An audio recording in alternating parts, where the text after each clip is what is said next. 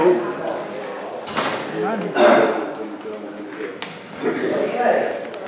Next part Be nice. of this presentation goes back to the question that Marcus raised before lunch. And I said at the table we were sitting a few minutes ago, and Marcus asked that question, Stephanie, and said, I don't think you want to get into the numbers before lunch. So, now it's time to get into the numbers. And Stephanie, if you will go first. You gonna take them by options? Is that what you're gonna try to do? She has a whole, huh?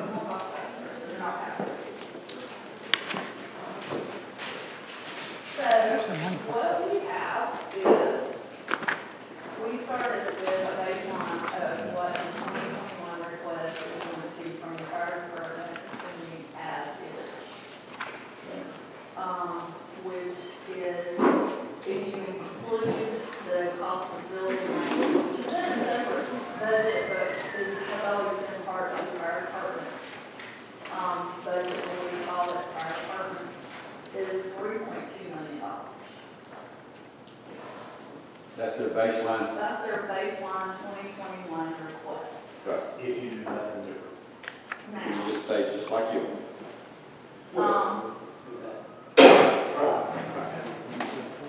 That's the now, baseline. That's the 2021. I asked you this one.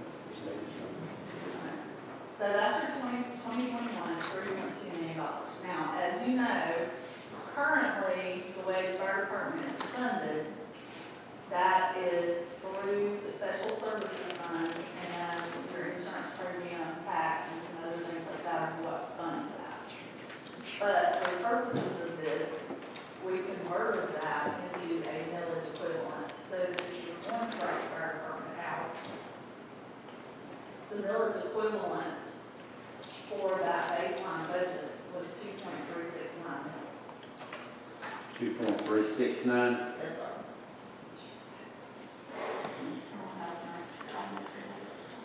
I'll pass these out. Y'all are going to get a copy of Okay. all this. Sure.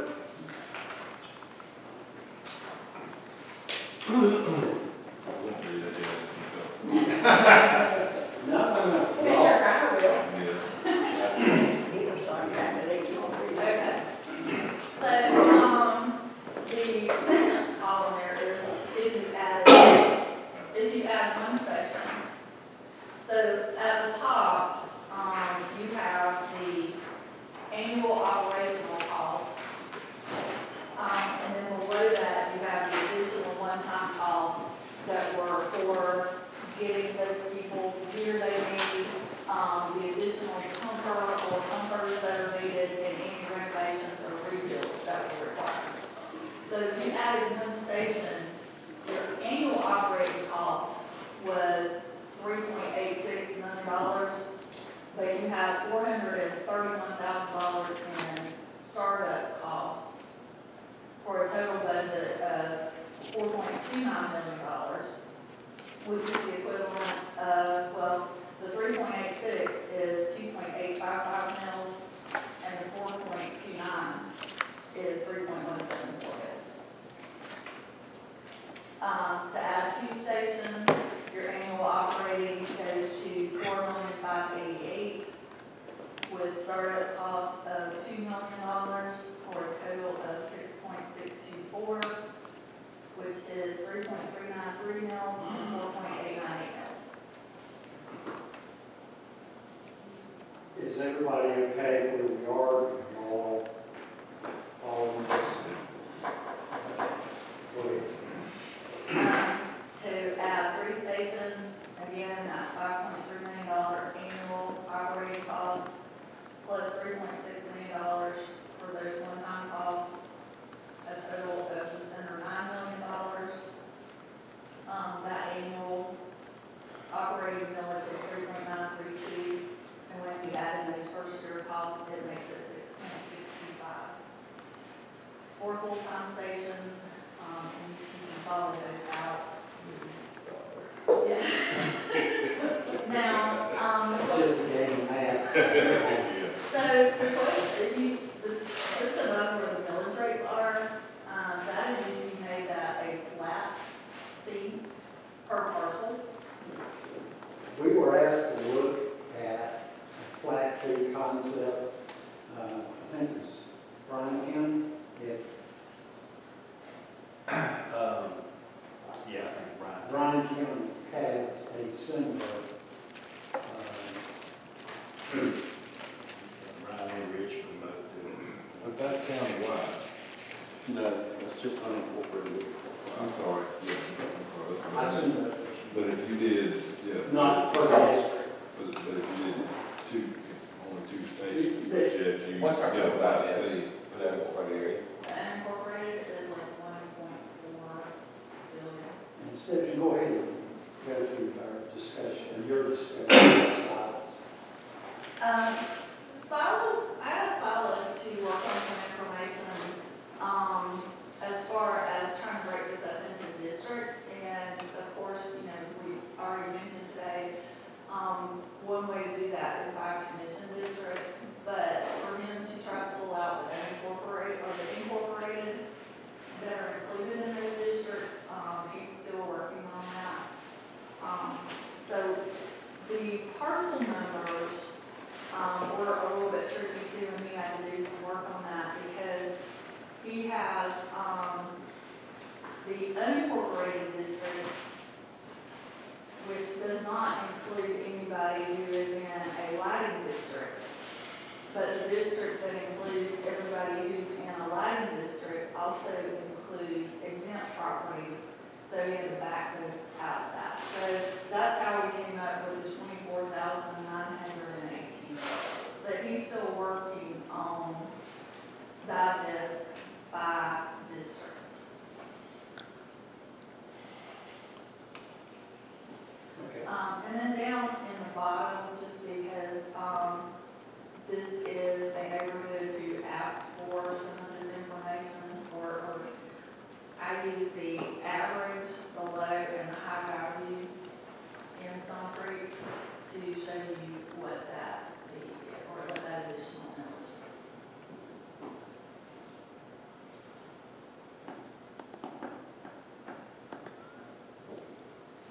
Any questions?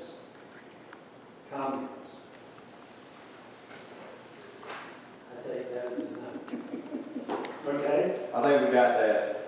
I mean, that's pretty clear. Pretty factual. Go over the flat fee again, it's just attached to the property tax. What are you saying, the flat fee? And That would be, instead of being based on value, you would pay a flat amount per parcel. So And everyone everybody would pay the same amount. Everybody for pays each the same, piece of- which I like. Out the gate, I like that option better. The question Not the is, same thing. that's what I was really, You think you're coming up different? Yeah. the question is, if that's a good idea, do y'all want to do that with the property tax? I'm sorry. You want to just collect a flat fee for your property tax, or you want you place that, that tax is placed on value? Yeah, I think that's a more fair way to do it. I think it's going to make, I think you get off based off the digest instead of the park, instead of the park. I mean, that's the two options. The chairman is leaning more towards the flat fee, I think. The question I was raising is the concept of a flat fee in fairness versus. And I agree. based on property tax. And I see what Clay's saying, but I think the tax value based on the value of the property, the tax based on the value of the property makes sense. But I mean, it's gonna cost us the same, whether we're responding to a smaller house or a. It is going to cost the same thing, but at the same time, that person who's got $1 million house, he's got a lot more to lose than that person who's got a $50,000 house. Well, and that's where I have an issue with it. To me, from the standpoint of a home, if it's $160,000 home or if it's $1 million home, it's somebody's home. It is. It's a total loss for them. So we're here to provide a service for fire. And it doesn't matter to me whether it's $1 million home or $100,000 home. parcel standpoint, you also pick up, because a lot of the responses that we have to go to are brush fires and all these other incidences that may not even have a structure involved in it. So if you look at it from a flat fee, then it's, to me, that process seems to be just fair to everybody all the way across the board, because everybody knows what they're having to pay additionally to get a higher level of service.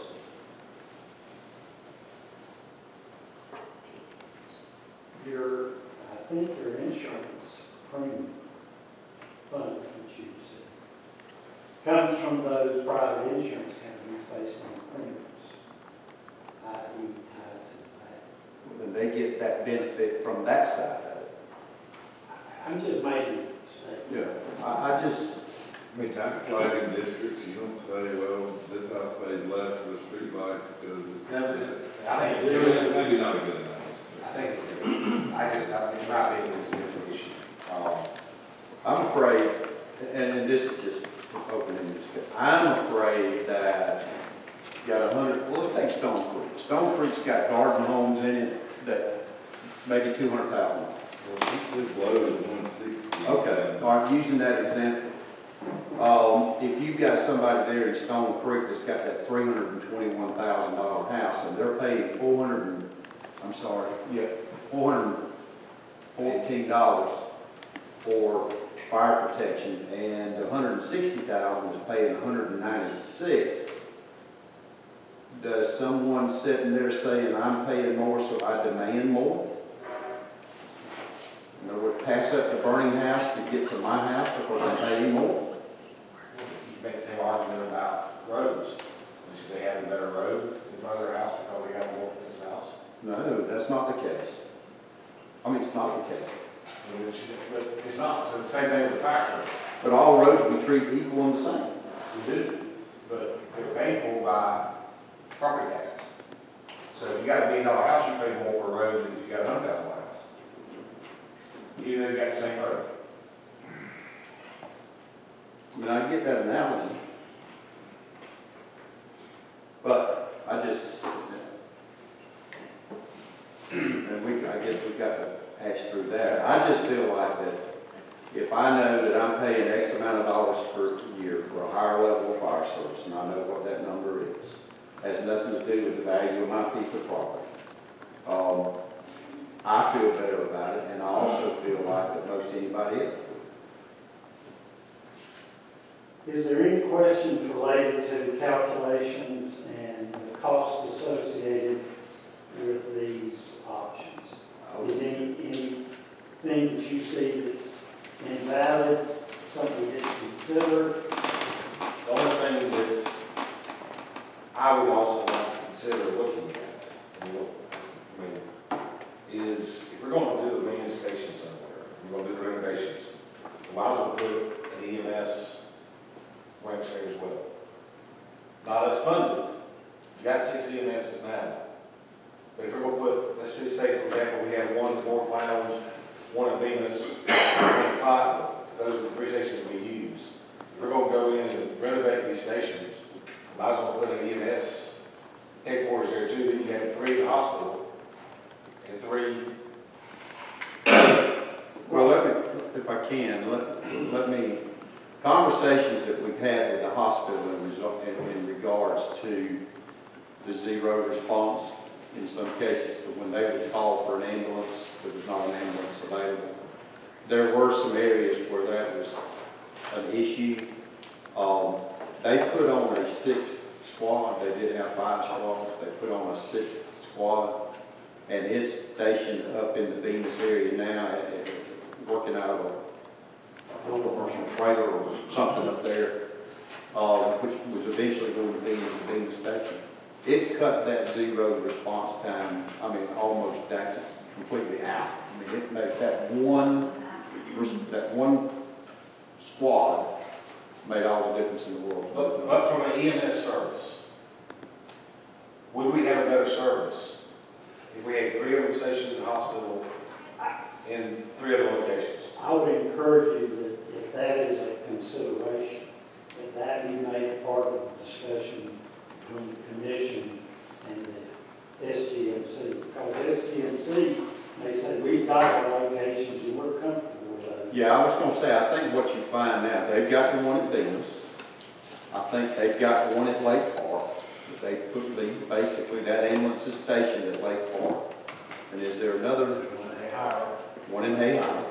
They have one at the city fire station over there by Walmart on Northern Drive. That's correct, right. It's co-located. They have one on Gretchen Avenue that's attached to the clinic they have over there. And they have the one on Woodrow Wilson out there by the hospital. I'm just looking at it all from the standpoint that I think the hospital, that's their responsibility, for we contract theoretically with the hospital for EMS services. And so they drastically improved that and step up. We were talking about North Lowndes, which one is it? The Minneola Fire Station. North Lowndes. That one, we know that the property there, we might have to consider just two-story facility if we stayed in that location. We have to do, I don't think we can say at that location, there's not a parking area, is there? No, Chad and I had a conversation 2 years ago now, Chad, with the guy that owns the trip. Sackadoos. And he indicated that an expansion of that station, if we were considering that, he would like to talk with us about a land swap and him making space available for a station, not on the road, but behind that to get access. Chad, do you remember? Yes, sir. I think he's talked with Ashley Ty, and I've talked to Tripp through Jimmy Cone, his architect, and Mr. Pritchard is correct. He would be open to anything, option to open up that land available to him. So he has additional property there then that the fire station could fit? He does. Okay. We would prefer a certain spot. Yeah. I think it would help give you feedback. Circle, is that what it is like that? That's what I was going to say. That would be, your points of egress and ingress would be back in Stewart Circle, not up on 41. That would be your function. But we may just see that the value of the property that we have there, we'd be better off just to sell it and go Clydestone. I mean, I'm just throwing that out there. I mean, just because we're there now don't mean that we have to stay there. Well, yes and no. So you don't have to stay in that spot, but you have to, if that location is where it's at, because when you draw that 5-mile ring around that station, it overlaps and there's no gaps. If you move it too far north, south, east, or west, you have the potential to create a gap where, when we talk about ISO, if that property, there's a parcel that 5-mile ring doesn't touch their parcel, then it's basically ISO considers it, and the insurance company considers it like, it wouldn't matter if you had a paid fire station, because I have had to write letters for people before where the insurance and map quest was wrong or something, and if the insurance company thinks that their house is 5.1 miles away from the fire station, then they get a class 10, which is basically saying you don't have fire protection, and their rates go to the roof. Is that mileage, we're talking about the circle, but that's straight line miles, not road miles. Yes. Straight line miles. Yes. One thing to remember too, that we haven't talked too much about today, but we've had quite a few conversations, is any addition is going to put additional pressure on 911, and there's going to have to be staff and equipment expenditures there to take care I of. think we touched a little bit on that earlier in the retreat. If y'all recall, I indicated that there are currently 34 positions. There are 27 filled. There are 5 in training. The recommendation from the company that recommends the staffing recommends that we have a total of 44. That is, as it stands today, does not include any additional stations. In conversation with Danny in evaluating this, Danny said preferable 3, minimum 2. Personally. Yes. Just related to this. Yeah. Good question, Well, I think we're all, and I'm sorry, but I think we're always going to have to, as this community continues to grow, we're going to have to continue with the fact that we know we're going to have to give love to 911 because that demand on both folks is going to continue. Just the point I wanted to make is that this ripple in the pond is far-reaching, and it has a financial impact on a number of services. now, our 911 fees, how much are they at this time? Because we do have the ability to increase those. No, you're at 150. It's pretty much You're set. you're not at that. And you're already having to put money in 911 from the general fund because they're not covering the cost. And the cap is set by the state. Okay, well, we're kind of, I think we're clear on the financials. As I said, it's just a matter of multiplication based on the number of stations. Could we focus a little bit and talk about the various options, not y'all making a decision, but where are you leaning? What do you like? What do you not like about these options? And in addition to that, I don't want y'all to think that these are all inclusive. There are many options as there are ideas and decisions y'all want to make about what you do. Yes, sir. Well, I mean, my point is, and I think from the go, you know, if we can make the numbers work and work with that, option 2, to me, for the present time, is the option that's going to satisfy the needs that not only the citizens, but I believe that the commissioners as well is recognizing that if you're going to upgrade fire service, one station is not going to do it for you, to me. But the 2-station model, or actually 3 stations, is the best option. You're going to get 3 stations, and choosing those stations, even though they might not be your number 1 choice of where a station needs to be at, it's also the most viable choice because you're doing renovations to them and that sort of thing. And they're great. I mean, they're already good, solid fire stations. It's not an issue that they're in a terrible location or anything like that. And I'm going to come back to that district model again that we already had in place. If they can kind of be command stations for your other volunteer stations, the other 17 stations that's out there, I think that's going to be the closest thing we're going to be able to get to. And if I may, and I'm just not trying to be contrary, but thinking through, one of the conversations we had before was you mentioned about how the volunteers would pay you guys to get there, or would pay you guys to get back up through charge. And kind of advocating, hey, let's put the pay guys over the volunteers, which kind of could perpetuate that. I think what you're putting over them is a command officer. And he's the one that works that coordination about who is running the fire, if you want to call it that, who is managing that incident. Is that then you do have one person that's going to be the leader, and everybody knows it. So the calls he makes at the scene, that's the call. That's happening now. And you would Not necessarily. And just so I'm clear, so if you did that, we did option 2, you'd want to have a command officer per district? Correct. So you can go to that, you just need to add 6 more. Basically, we need to add 6 more command officer shift supervisors to those budget numbers.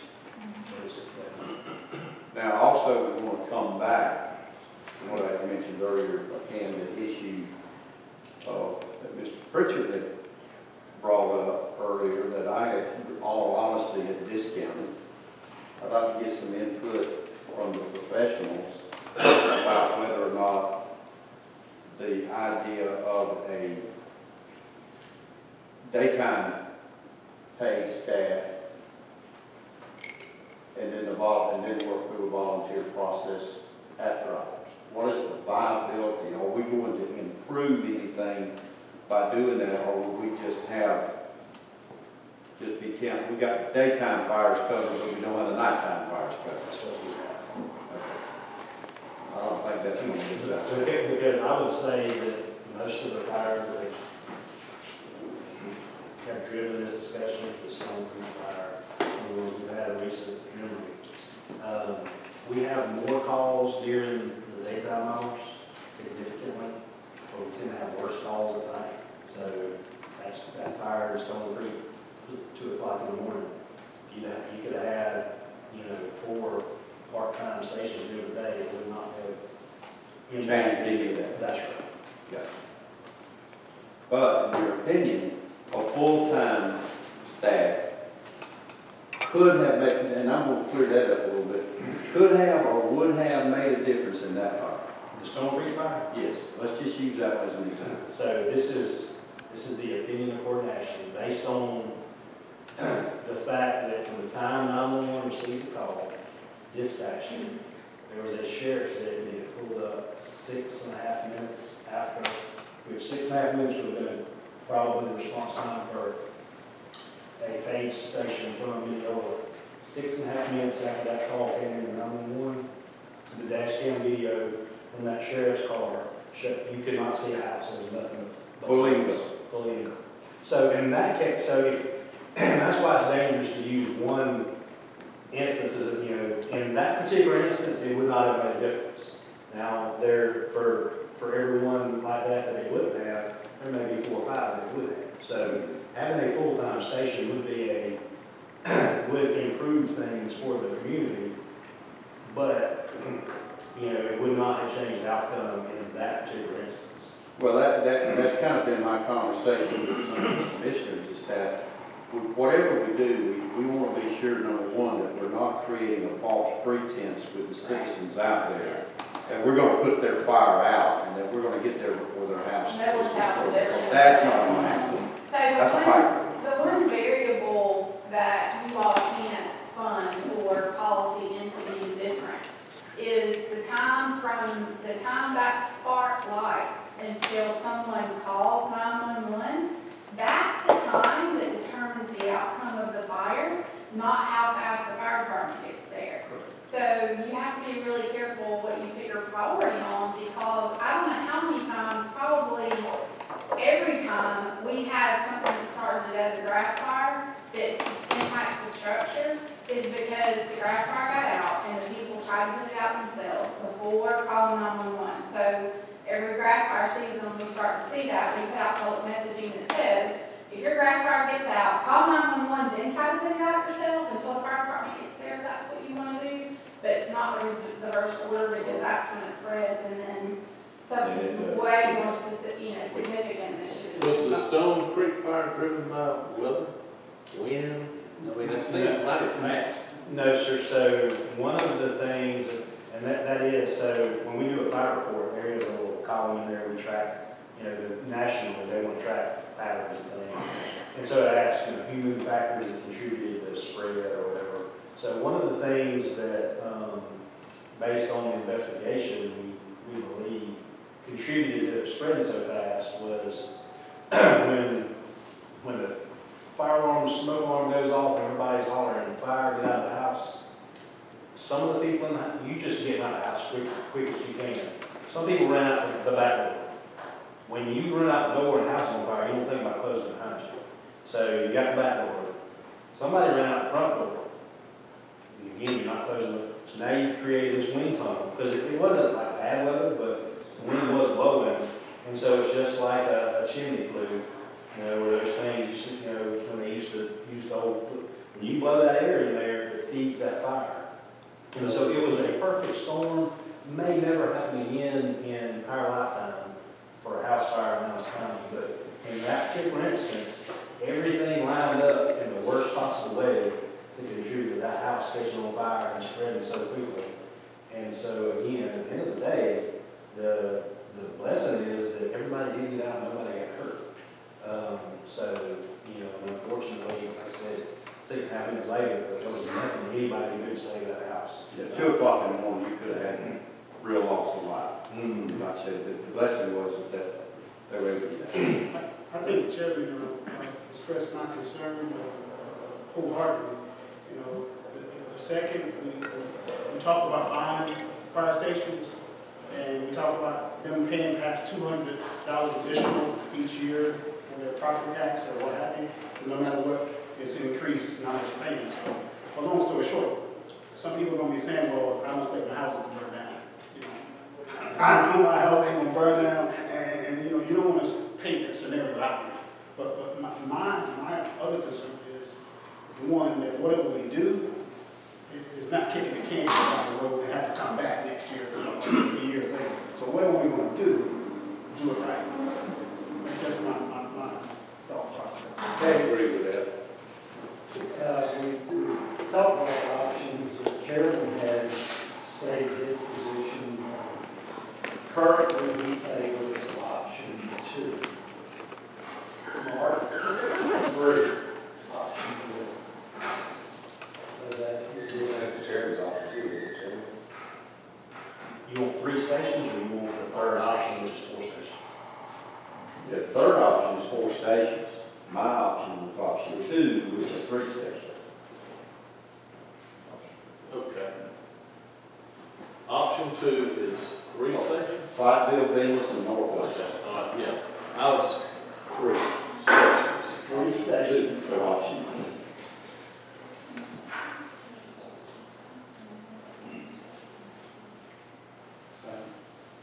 Option 2. Commissioner Evans. Martin. 2. Clay. I'm told 1, 2, 3, but one of those 2 is the right answer. I think between 2 and 3 as well. Okay. So So, there's no way to tell how much time option 2 is going to last. As we grow, we need to prepare. So I'm kind of crawling at the back now for 3 stations. Well, To give us time out in the future to be prepared. but if I might, here's where I'm at with it. Option 2 is going to give you, right now, the most economical way to get to a much higher level of fire service for the citizens of Lowndes County. You basically, in the future, whether it be 3 years, 5 years down the road, you add another such station, you move to option 3. That gives you that option then at that point, and gives you time to make sure that, you know, again, where that location needs to be at, you've got more data, you can make that decision. But I think our initial response, number one, to the fact that do we need a higher level of service? Do the citizens expect a higher level of service in Lowndes County? We can best provide that to them at the most economical cost with option 2, always knowing that 15, 20 years down the road, we may be here. But it's bang, bang, bang, it's one right after the other. Well, one thing you've got to look at, especially once you move away from option 1, well, actually option 1, you're going to have some of this problem too, is getting there. The time it takes to hire that many people, Oh, yeah. those numbers are going to take you a year each to get. And then if you have to do a rebuild instead of just a renovation's going to take you some time, but a rebuild is going to take an extensive time. So you're going to fall somewhere in between because it's going to take some time to get there.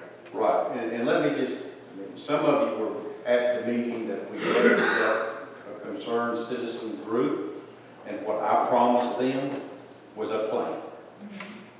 We know we can't have an instant fix because you just can't get there overnight, but we need a plan.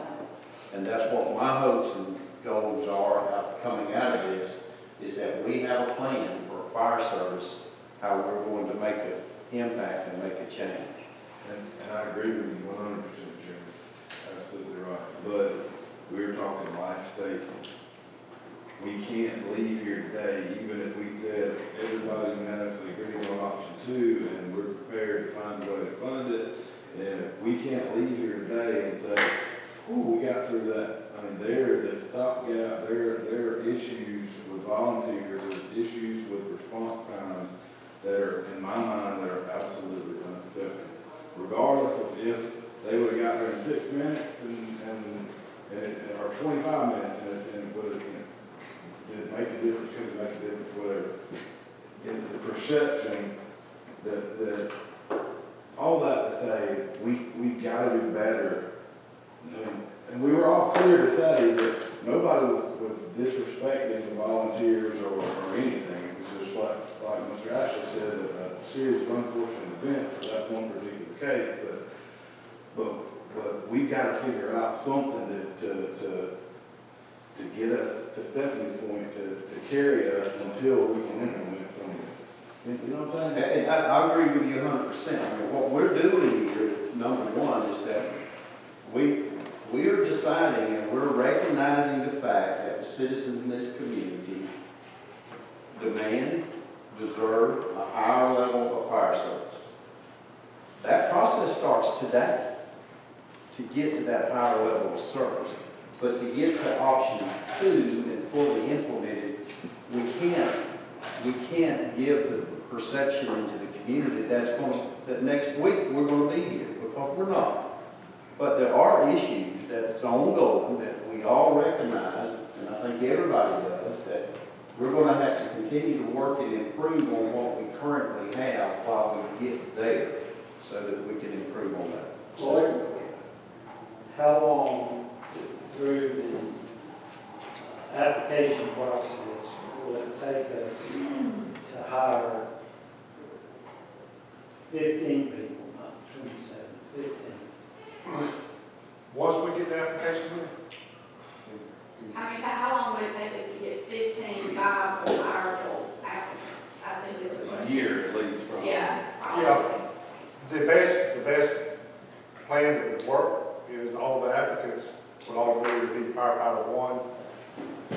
There is talk out there amongst other departments, people still lives here. Oh, I'll come back in a heartbeat. Yeah, you hire 5 more, 10 more, 15 more.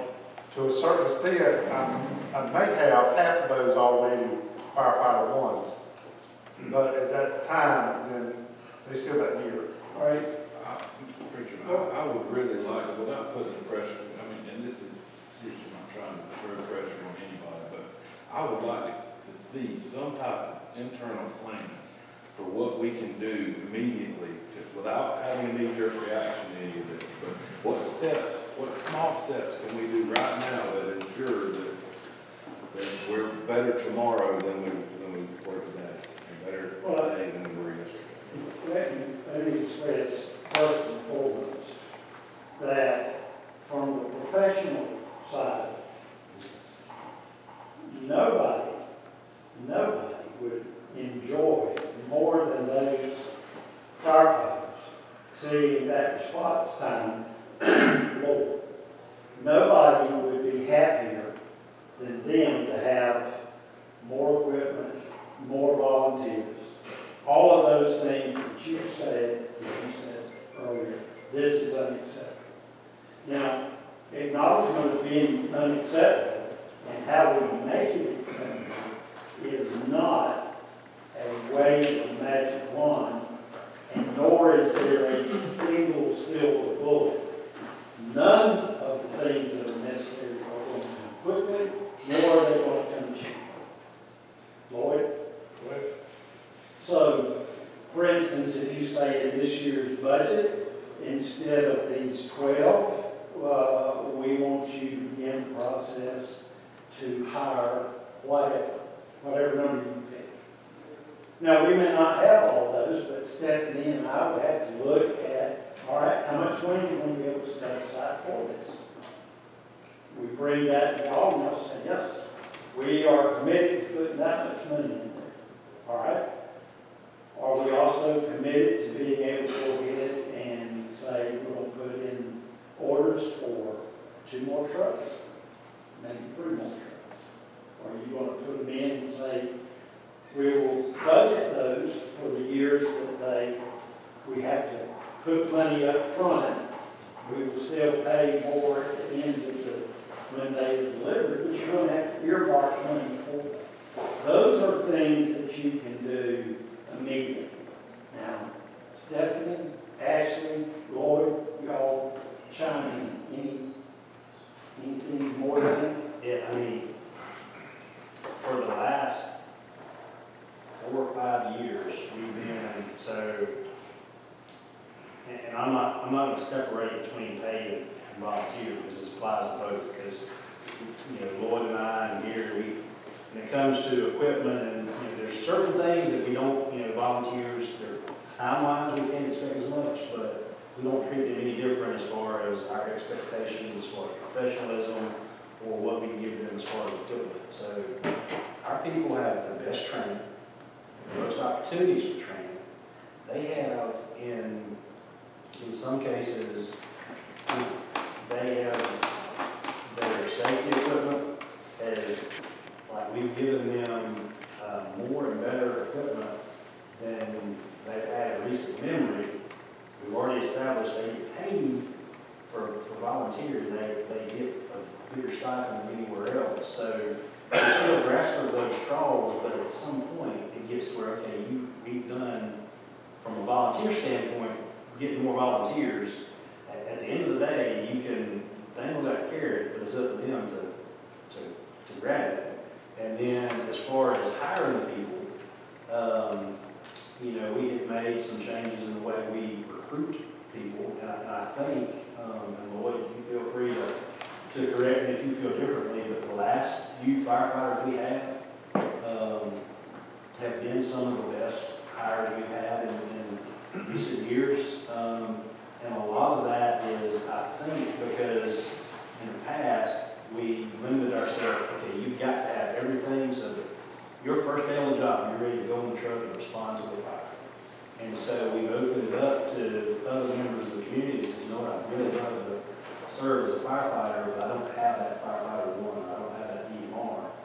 And so we've hired some good people and sent them, you know, that had the desire and had some of the background we were looking for, sent them up to Forsyth, got them trained. But the story which you're probably tired of hearing me recount is the last hiring process we went through, we had one position. We had 24 applicants, which is the most applicants we've had that I've known since we've been hired. We had 24 people that applied, turned in an application. We had 21 of them showed up to actually take the written test. By the time we got done with the written test and the physical test that's required, we had 10 people we could interview. So let's just say, so we're looking at option one, we got to have 15 people. And if I hired everybody, if I just said, you know what, we're not even going to do interviews, we're going to hire 10 of them. We got like 6, what I consider 6. There were probably 6 of those 10 that after me and Lloyd and Gary and some of the paid staff we currently have, in the interview process, evaluated them, we said, you know what, they were probably make a good firefighter in Lowndes County. So that was 4 of them. We just had, so that kind of goes to the point of why it's going to take us a little bit longer, because one of the philosophies that we kind of taken on is, you know, yes, we want to provide more service, but if we're just taking more bodies, how much service are we really providing? So we're trying to balance that, you know, okay, you don't have to be like the tip-top NBA, NFL stars, but we also want somebody that's going to bring something to the table. And so that's the challenge that we face. You know, same thing with volunteers. We have, how many volunteers do you think we have? How many people do you think we have come turn an application every week here? 2 to 3. 2 to 3 per week. And I truly get the challenges that we're facing. I'm not saying that, you know, we're not trying with all our might. I don't know that. I just have to assume that. But what I'm saying though is, if we have to rely on volunteers for at least 2 to 3 years, and we have to basically keep things as they are, how are we ensured that people are going to show up to the station information, and I know it all goes back to what you were just trying to describe to me, but how do we make sure that we don't have no volunteers show up to the fire, regardless of where that is? I mean, do we? That's up to them. But I mean, can we pull them all together as a collective group and say, you're reliable, at your station, but we want to, can you fill in over here temporarily? Can we talk to Hayhire and do an auto aid agreement temporarily? Can we? So that we get, sure. Well, and I was just, Scotty had gotten there before I had my opportunity. But I just want to, I think what Scotty is really looking at right now, he used the term earlier, stopgap until we can get option 2 up and running. And I think that is a concern. But it's multifaceted. We've got to try to see if we can improve our volunteer process. Whatever there is there that we identify as an issue, we need to try to work that and gel that together. I think we're headed there. That's processing. Auto aid, Hayhire probably okay. I do know that we had a meeting with the mayor and city council, and they had a concern about just the ones that they were doing mutual aid calls on, not just auto aid. They were concerned about those. So, and this is kind of in my philosophy with mutual aid. So, Hayhire, they only have 2 people at the station, so it's not like they have a 4 or 5 person. So they have 2 people, and my concern has always been, okay, if we need help, then we call and ask them, but I also am cognizant of the fact that I'm now pulling their protection from Hayhire. So what I've always instructed Lloyd and everybody to do is, when we get a call, I look at it, okay, what if that was my family? Now, if it's not, so I've told them, if it's life safety, if there's somebody that's laying there bleeding, somebody's in a bad car wreck, they're trapped, their house is on fire, those are high priority. We need to do whatever we can to save life and property. So don't be afraid to call Hayhire. We've called the city of Valdosta. We have Lake Park. So we have good relationships and good mutual aid with them. But then I also caution them, don't abuse that. So if it's just an accident and nobody's really hurt bad, we're not going to call them just because it's going to take us a while to get there. If it's not a true, everything's an emergency to the person to call. But we try to be judicious with the way we use that, so that it is in those extreme life safety circumstances. And I'll be honest, I've never, despite any other issues, Dwight Bennett, the chief of Hayhire, chief of the city of Valdosta, when we call and ask them, they're grateful. They're like, hey, if there's somebody who needs help and we can get there in 5 minutes, it's going to take them 10, let us go help them. Because they look at it the same way, if you're sitting there bleeding in your car and you flipped your car, you really don't care what the side of the truck says on it. You just want somebody to show up and say, I'm here to. Mr. Scotty, I'm working on your question, how do we improve? I started hitting stations on Monday nights. We have a staff meeting for their officers to come and meet with myself and Gary. As I was meeting with the first half of the county, I invited everybody, not just the chief officer or whoever his designee was. I want everybody there so I can get everybody's input. So I'm hoping that's a start. That's a foot in the door. So, but what I would like to ask, and if I'm out of order, out of line, we're looking at 18 months for whatever options the commission decides. But somewhere down that 18 months line, when do we order the trucks, knowing it's a year out? When do we hire to send people to an 8 weeks class, so that at the end of that 18 months, are we stepping into the station with a fire truck, or we just now start the process? Thank you for your question. Good question. In here, what they were saying about limited staff to have at the Hayhara fire station, I was just, pondering just the thought of what if we said, put in this budget to hire 2 or 3 full-time battalion chiefs, and perhaps have a battalion chief at one of the volunteer stations that has the most volunteers, and have them there full-time or throughout the day or what have you, so he has immediate access to the station and the one with the most volunteers. I know the actual volunteer station might not be as big, but it has what it needs to fight fire, basically.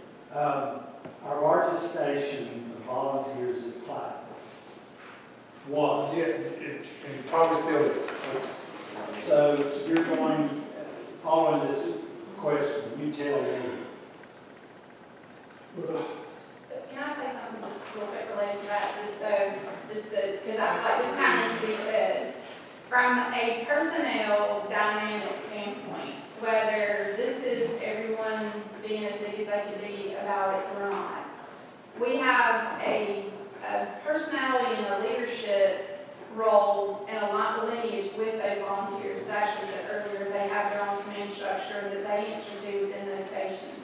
And we have the same on the paid side. Because those volunteers are volunteers and they're not paid staff, the paid staff can't supervise them as far as telling them exactly what you want to do, what they have to do, and how they're going to do that, and when they're going to do that, and with what, because they're volunteers.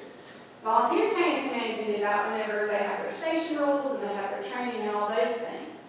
Where that switches on an accident scene or on a fire scene goes back to the certifications and that training where we said whoever the most experienced and trained personnel person is on that scene would most likely be the command person of that scene. So there's a difference in me telling you, we got to get these trucks washed and this is how we're going to do it from a supervisory standpoint and from a legal personnel policy part of it versus the volunteer avenue of it. And I guess what I was thinking along the line of future leadership anyway, that we're going to need them anyway. That know our system, that be familiar with this county and all that all together, long story short. And we start by hiring, say, 2 or 3 or what have you, and we can go and put them in, say, into one of these stations, or volunteer stations, or what have you, because Hayhara ain't got the biggest station. It really doesn't, and it don't have the most staff either. And we put them down. Oh, sorry. People ahead of me. I'll come back. Listening to what everybody said, and we're talking about the interim here at this point, my thoughts are going along the lines, Lloyd, from the standpoint of the volunteers. Would it be beneficial to have a so-called volunteer coordinator? And I want to coming all the way back around to kind of where I was at earlier when we were talking about the districts, and you've got one individual on all the, we're going to have 3 paid, if we go this option, we're going to have 3 paid stations. But we're still going to have the other volunteer stations. And they're going to be occupied by and manned by volunteers.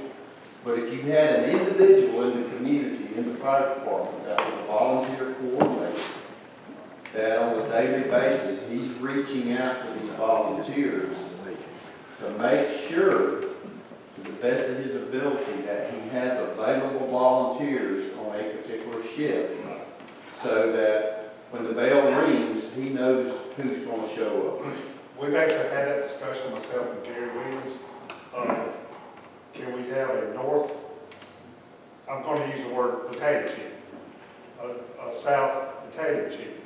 And they, like you said, kind of coordinate along those lines, whether they actually are still volunteer or paid, however.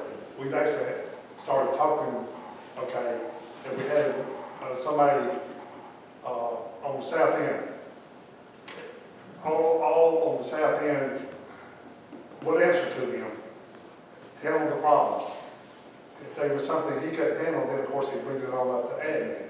So yes, it's a possibility. If they are volunteers, you have that, okay, I can go talk to Bill, because I've known him and I volunteer with him, whether, you know, hey, let's put Chad there, I'll keep doing what I'm doing. So, it could. Well, my concern is, again, is try to coordinating and creating a better situation for the citizens, and if you've got a coordinated effort to coordinate your volunteers or their volunteer effort, it appears to me like you would have something that you could rely on much better, rather than the bell ringing and you don't really know who's going to respond. I think what we're doing now is that we're doing it because of lower response times. We're now calling out just about everybody at one time to go to one fire.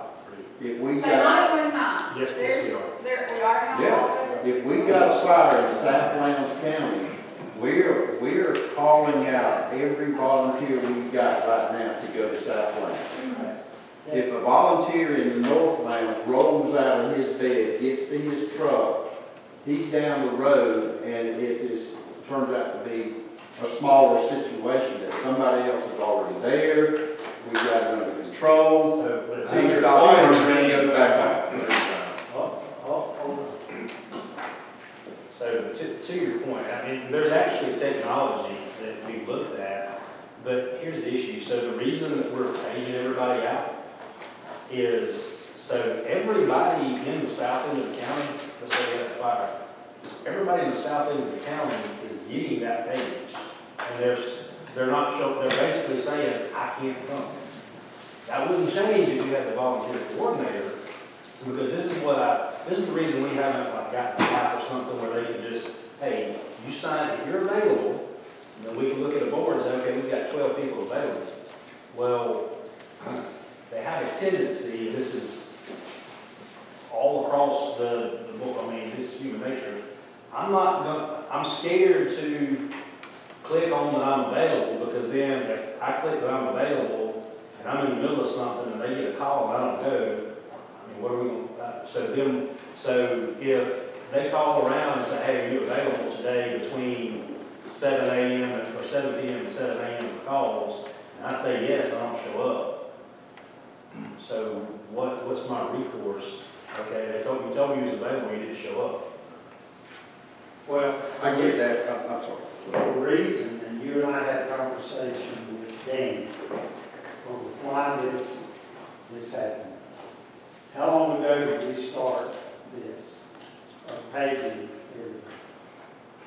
We started 5 months ago, Ashley. And the purpose of that began with, So what we were having is, we originally had the 2 closest districts got paged out, and that one district that was not open. Well, the way the dispatchers knew which 2 districts to page out is the CAD gave them recommendations, said, okay, this fire, you page out District 1 and 2. Well, we were having a lot of issues with the CAD was not giving them the recommendations, so they had to, based on their memory, oh crap, which 2 districts do I need? So they were either just dispatching one district and then taking a few minutes to figure out who needed to be their backup to send them, or they were guessing and saying, okay, I think this should be District 1 and District 3, and really should be 1 and 2. And so we're like, you know what, let's make it easier on the dispatchers so they don't have to, because it was stressful on them, because they want to get it 100% right every time. And it was really stressing them out when we call and say, hey, you know, you page out the wrong district, can you page out this one? this was not designed to be insensitive to any of the volunteers. The purpose was, to go back to what y'all said, how do we have the highest level of service available in the county? Yes? Correct. Yeah, Mark. How many of you say are paid